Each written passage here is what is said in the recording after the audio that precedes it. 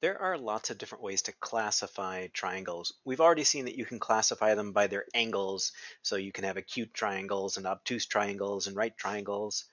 Another way is to classify them by their side lengths, and there are three basic kinds you can have. There's an equilateral triangle.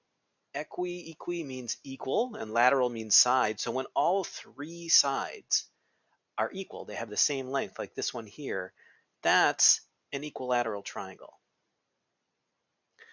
Another type is isosceles. So these words come from the Greek, that's why they look a little funny to us.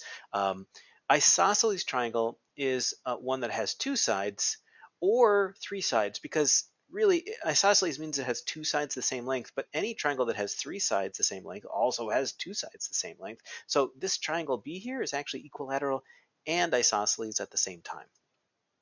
And then it looks like triangle C has two sides that are 10, so those are two sides the same.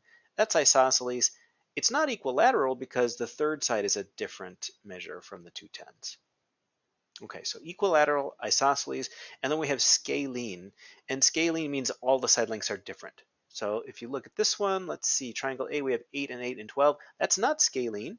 8 and 8 are the same. So that's isosceles, the one that has two sides the same length.